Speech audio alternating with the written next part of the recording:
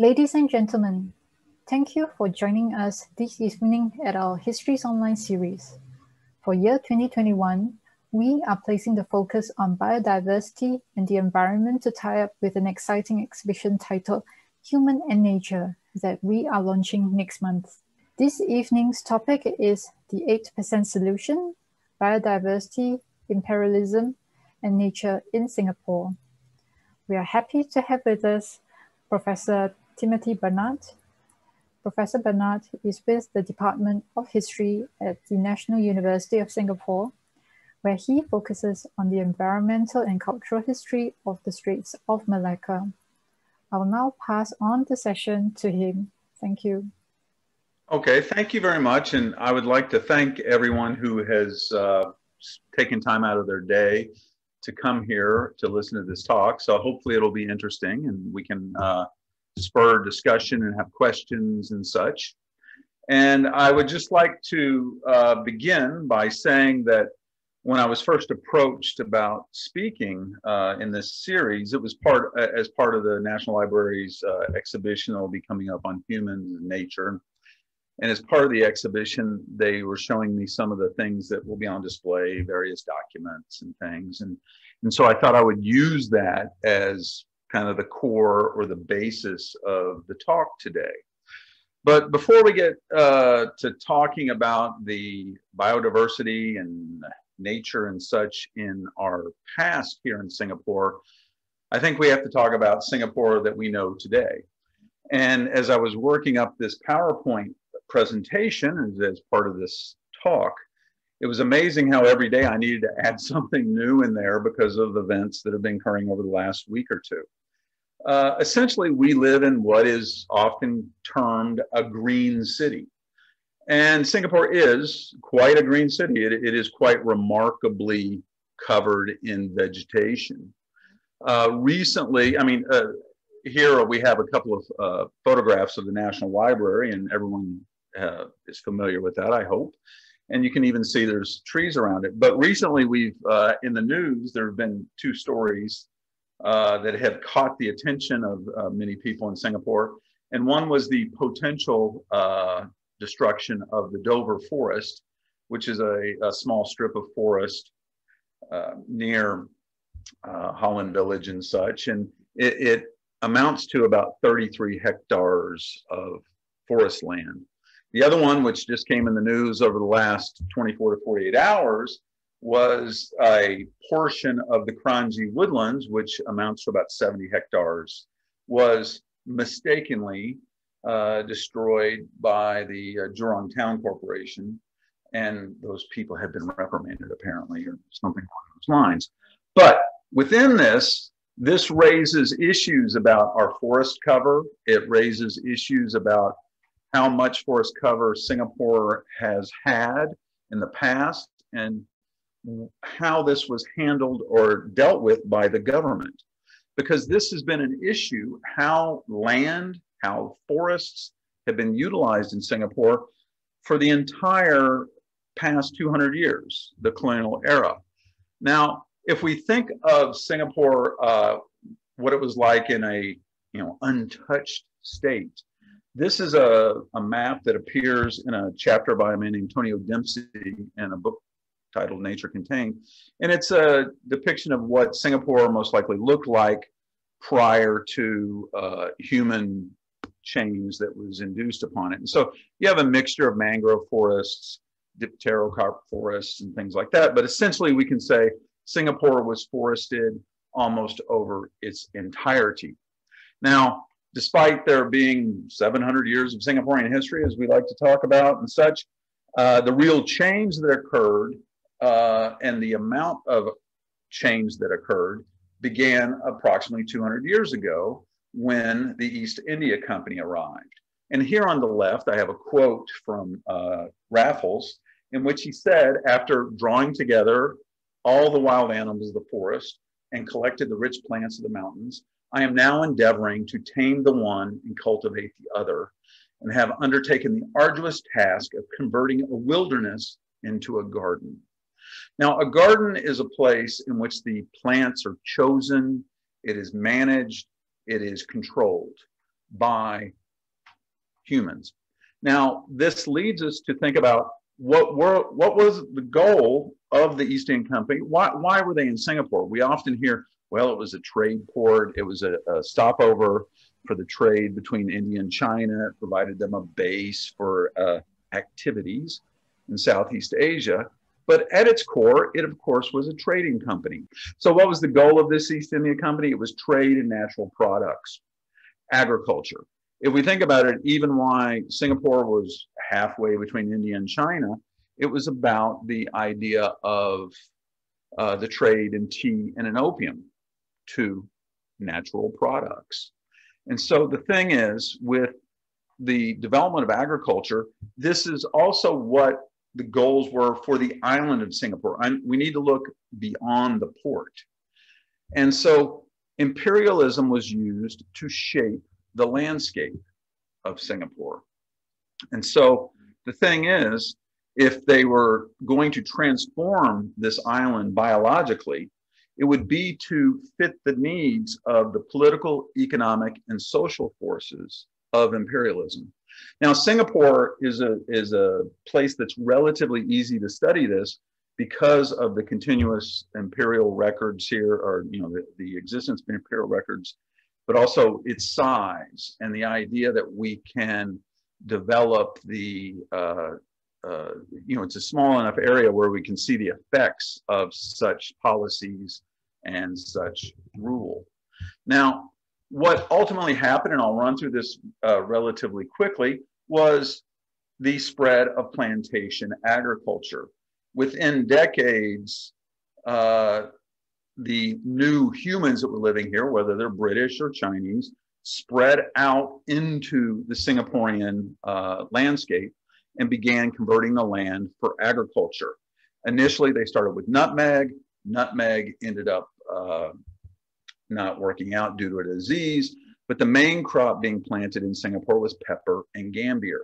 And what eventually developed is that Chinese residents of Singapore would gather in the ulu areas and the farm areas around groupings, which came to be known as the Kangchu system. And we still have the heritage of that today in chukangs in various HDB towns, such as Tua Chu Kang or Lim Chu Kang. These were originally pepper and gambier plantation centers. And what Tony O'Dempsey has shown in his paper is that for every hectare of pepper and gambier that was actually planted, they needed another hectare to just process it, to boil the gambier leaves, to dry out the pepper and such so that it could be exported.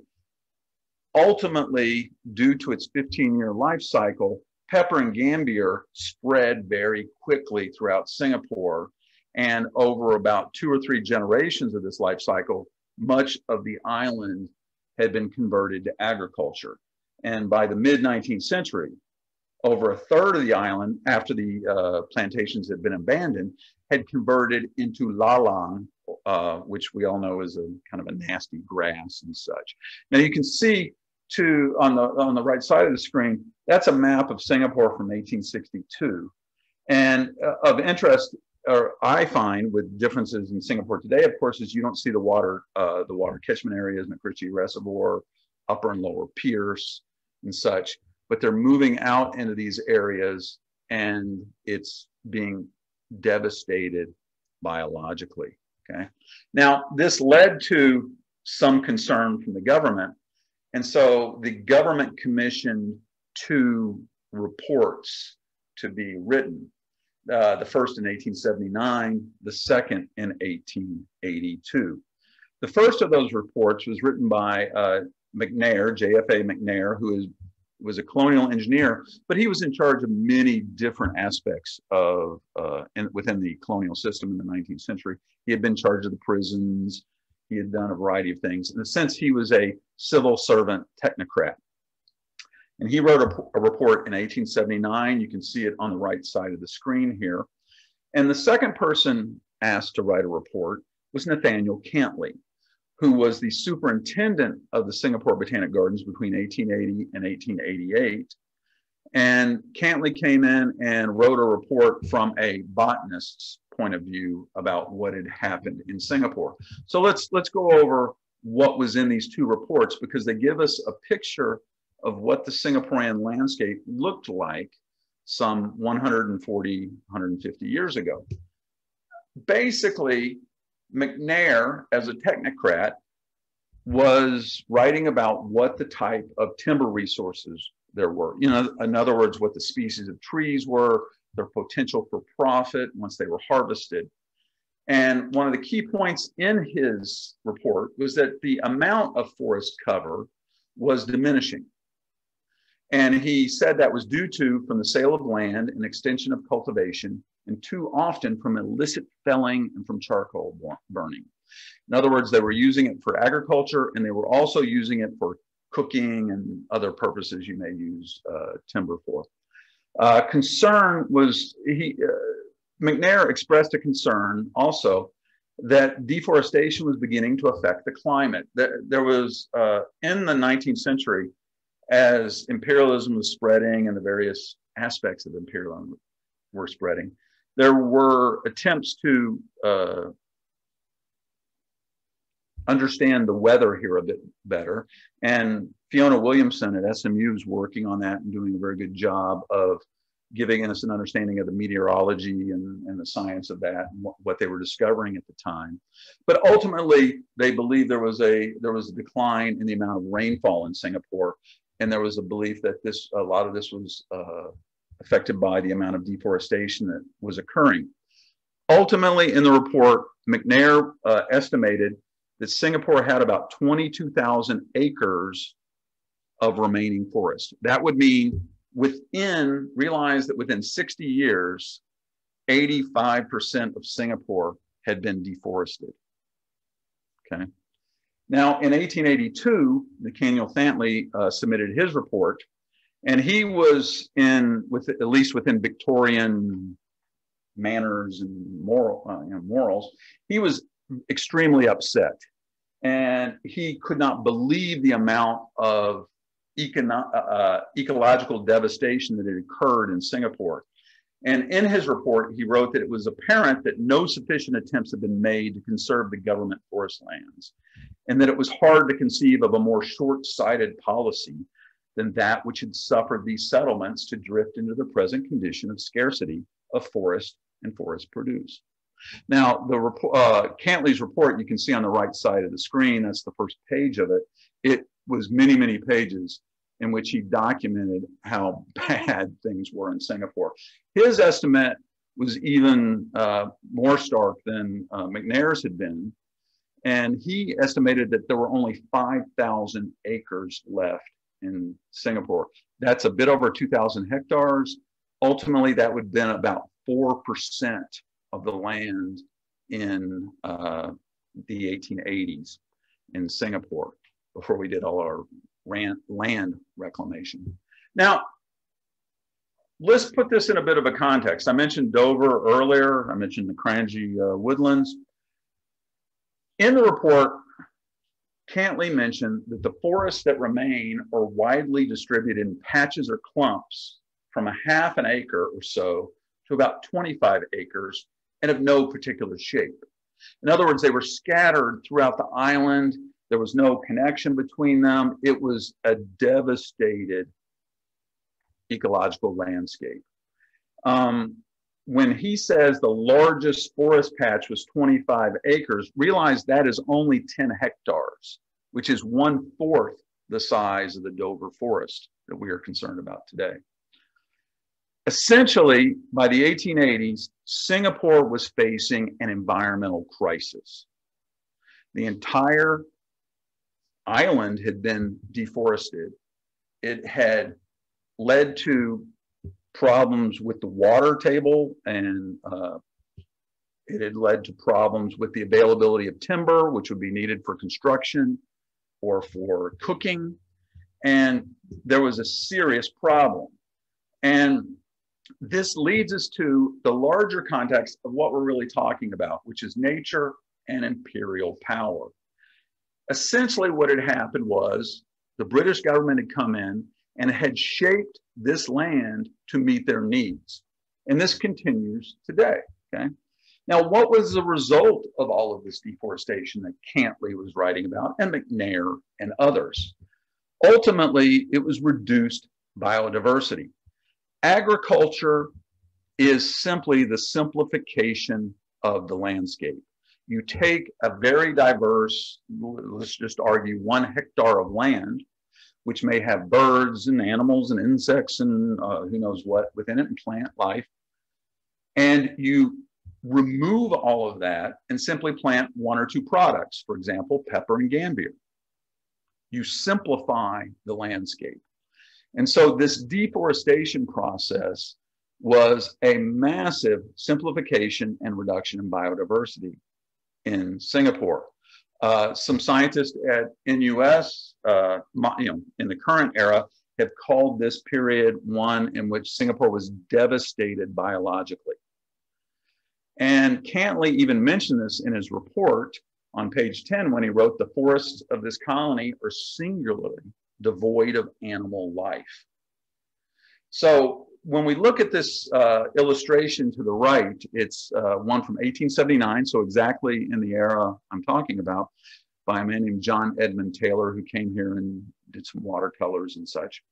What you have is a picture of a hunter going out, assisted by a dog and a coolie or a person to help him with the hunt. But the thing I want to point out is, look at the background. While you have some bushes, short trees in the foreground, in the background, it shows devastated trees. It shows a devastated landscape. And so what it comes down to is that the natural environment in Singapore could no longer support the imperial presence, the expanding human presence. Some of this is due to population pressure. In 1830, for example, Singapore only had around 16,000, 17,000 people. By 1880, it was 137,000 people. Now, with the deforestation and the population rise, what it meant was there was going to be a strain on water resources, for example, the use of wells to gain your water.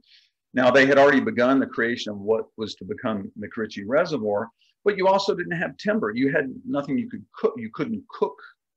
You couldn't create charcoal. You couldn't, in other words, there were serious problems related to water and timber, and this island could no longer support its population.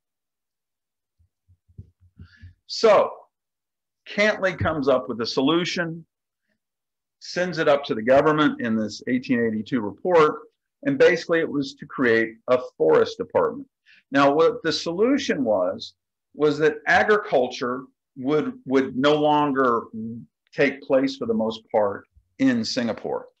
While we would have rubber plantations and other things, we needed to reestablish the forests. Agriculture could shift to the Malay Peninsula. Now realize this is also occurring as the British are moving into the Malay Peninsula and colonizing that area. Whether we call it federated Malay states, unfederated, it was a movement of this system.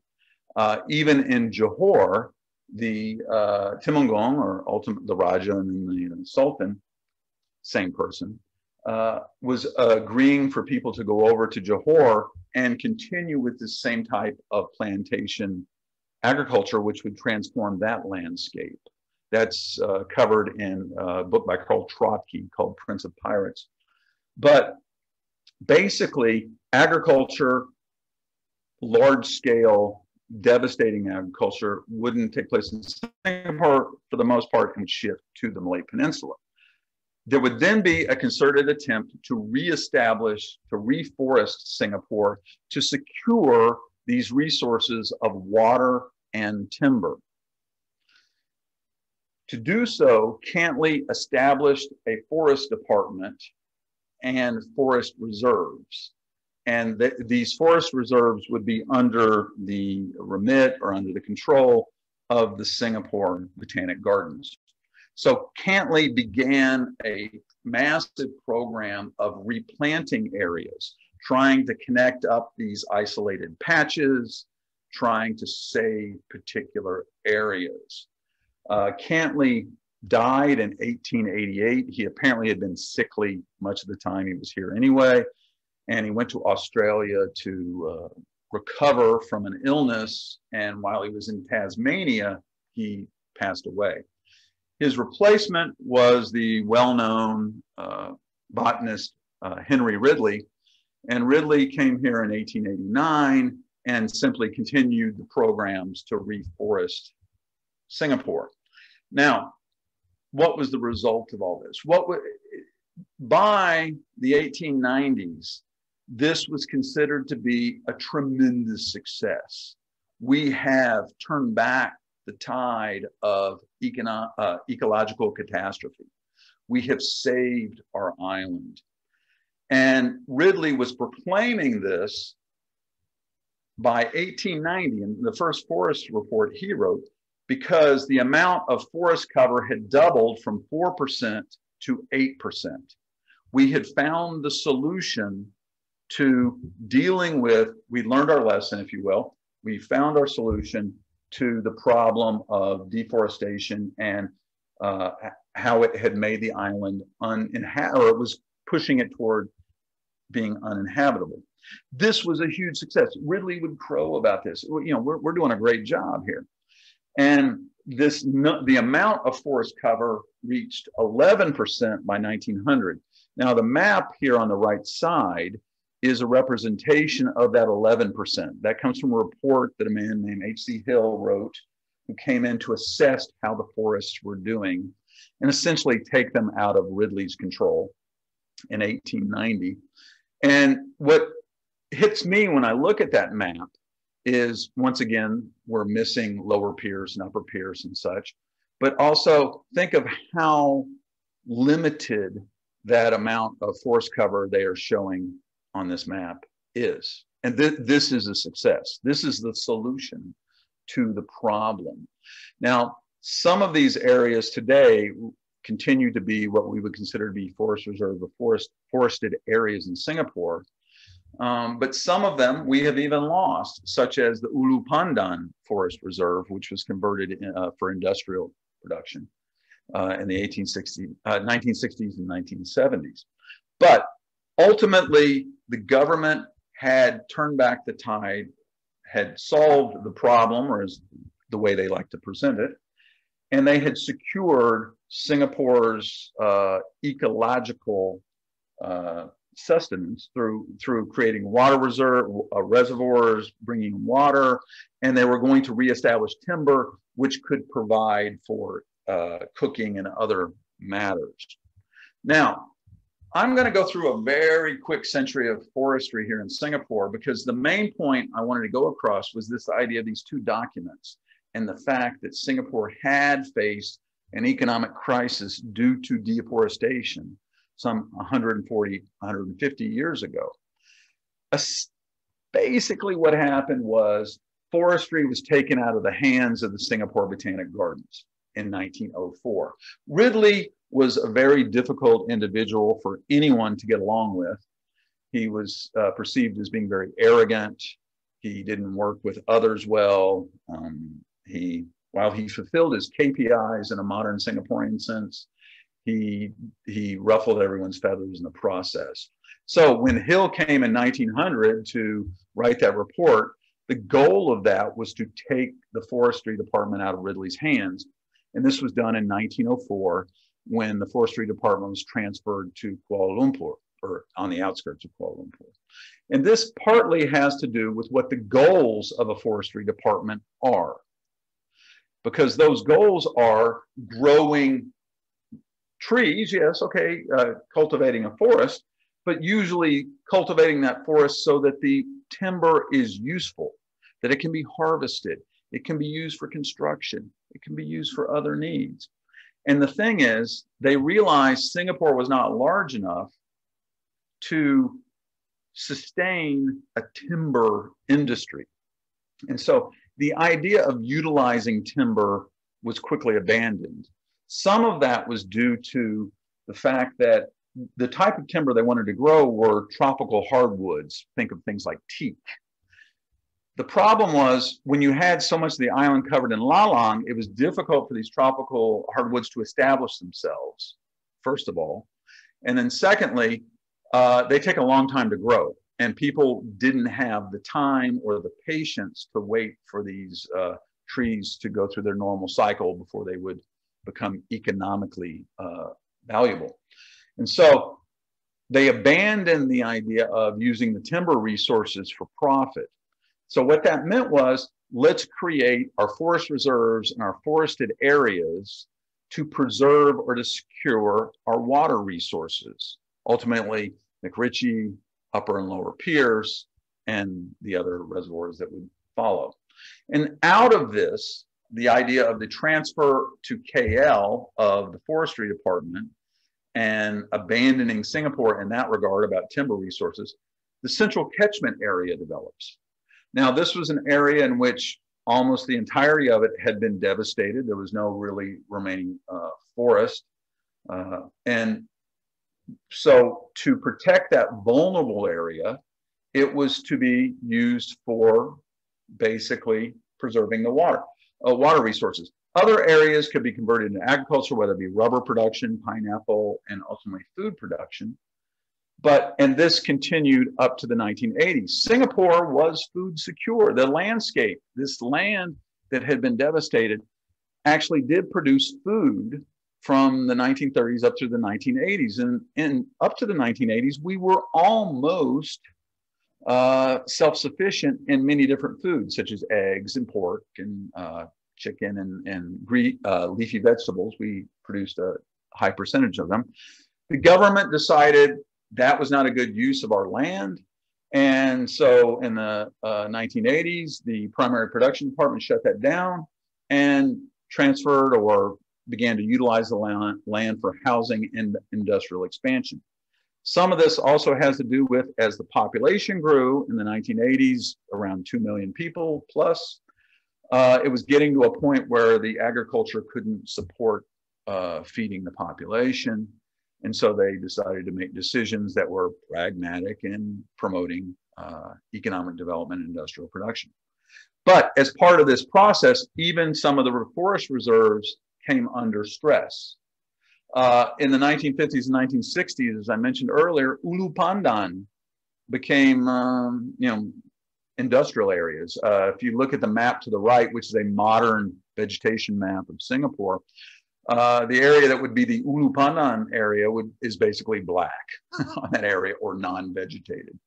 The Bukit Brown case is a more recent one that really create a lot of emotional and emotive responses from the population.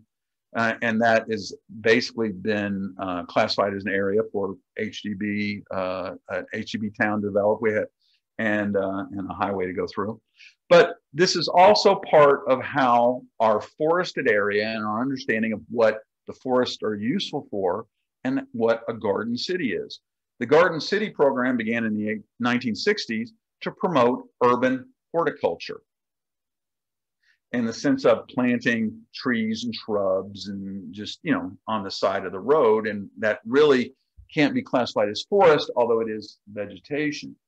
But it is also part of a concept, a perspective on our landscape, on our forest, that we have managed and controlled forest cover, okay? And this is not only in the developed areas, it goes into even the nature reserves. This control and management extends out to the forest, and ultimately it is at the mercy of how those in power see the use of these forests for various activities and what we have.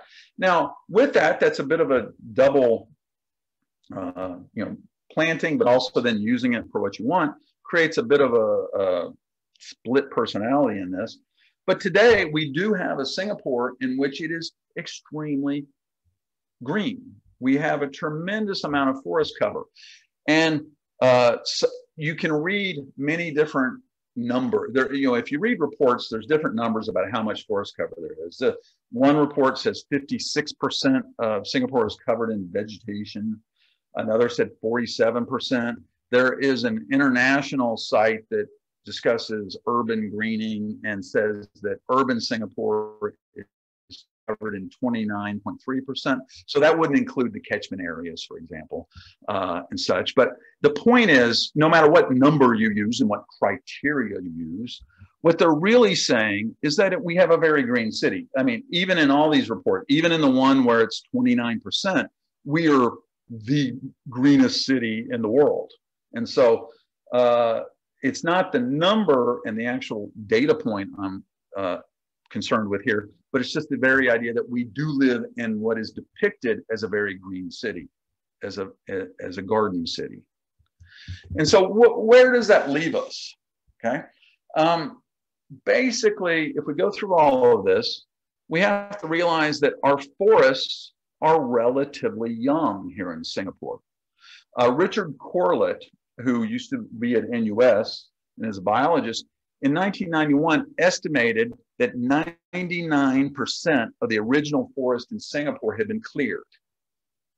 Okay, so the forests that we have, even in the central catchment area, should be considered new, recent, relatively young, man-made. Use your favorite phrase in this regard. And the thing is, the forests of Singapore, if 99% of the original forest has been removed, the forests of Singapore represent a program of replanting that has occurred in the modern era under the PAP government, but occurred under the colonial government. It has occurred across literally centuries. We're in the 3rd century of this. And so the existence of our forests here and the shape of them, the size of them, is dependent on a number of factors, most of them being economic and political factors, deciding what to cut down and the reasoning behind it. Much of it in the early days, the reforestation programs, the 8% solution, were based on the need to secure a water supply. In the 21st century, we have different concerns. We often talk about biodiversity. And in Singapore, we have, for example, pangolin. You know, whenever there's a sighting of a pangolin, you'll see it on various news sites or social media feeds. And the otters have become almost animal celebrities in Singapore, with people taking photographs of them and various other things. And they're held up as examples of, oh, see how diverse we are. Compared to what it was 200 years ago, of course, we are much less biodiverse. What we are developing is an area in which the needs of an urban community of approximately 6 million people living here and the needs of the economy are trying to be balanced out. I'm not defending in any way I don't think Kranji woodland should have been cut down. I think Dover forest should be left alone. But we have to realize that this occurs within different historical eras. And this is nothing new.